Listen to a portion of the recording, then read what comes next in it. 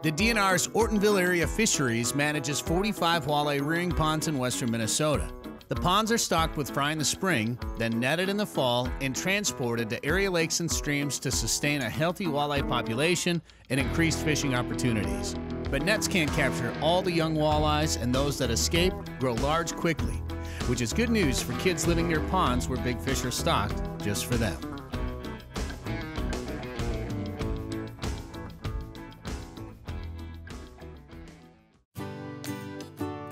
So today we're coming out, water temperature is about 55 degrees. It's an optimal time to be out there harvesting fish. This pond, we've been using it for about 4 years. We came in yesterday and set a bunch of trap nets.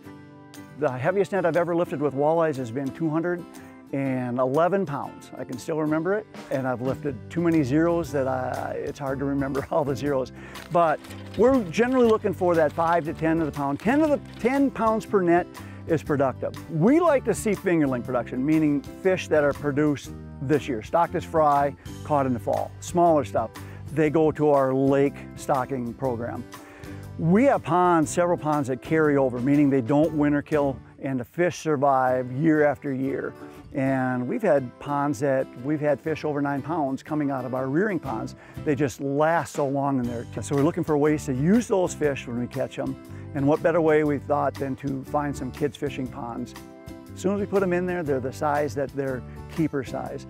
And we're looking for small basins in close proximities to towns that are going to be able to get used by what we hope is a lot of kids out there fishing.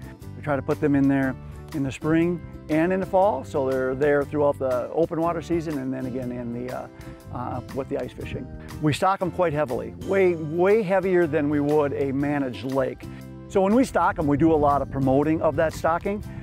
Get a hold of the local newspapers, let them know, hey, we put this amount of fish in there, this is the size, and really do a lot of PR work trying to encourage kids to get out there and go fishing. Sylvan Lake in Canby is one of the ponds that DNR stocks with large walleyes to lure young people into the sport of fishing. It's really convenient because you can just come down here if you live in Canby and just fish. It's just fun to catch them, you know, just have a great time.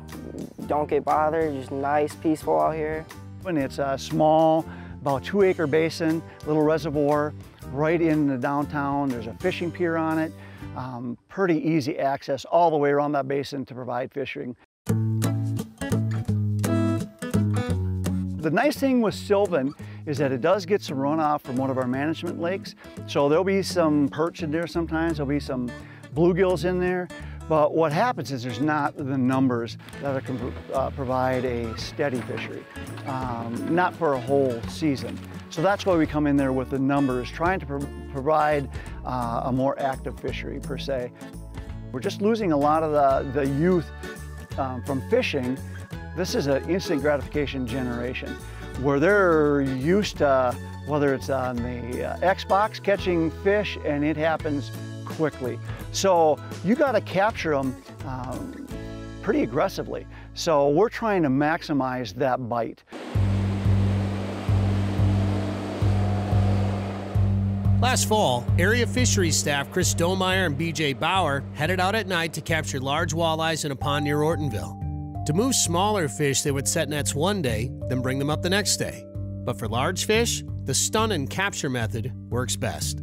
Electrofishing can be a useful tool where you're going out there and you're actively or aggressively trying to catch the fish.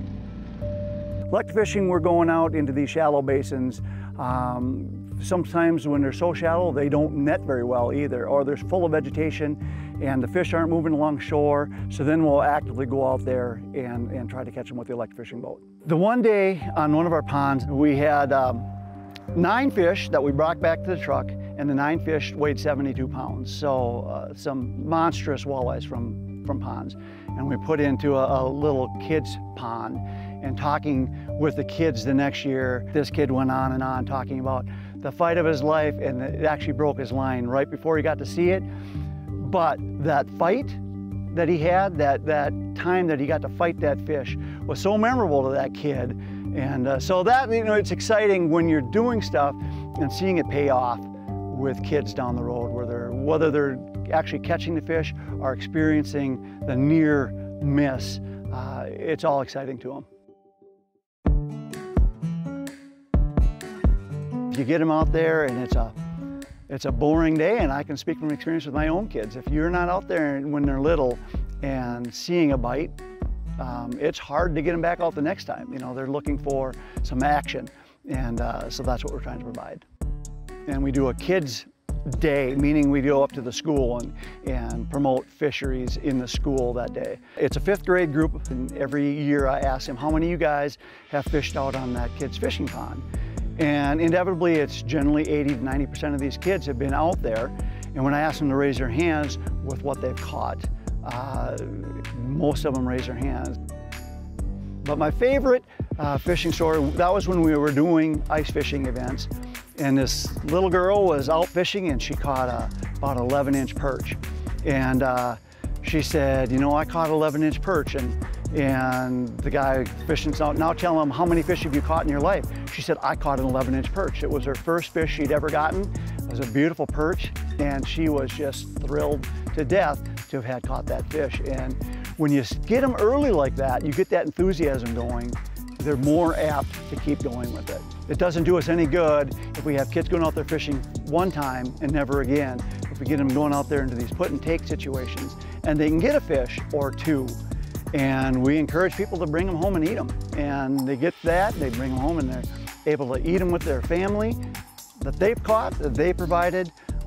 We're trying to create that fisherman or gal for the next generation.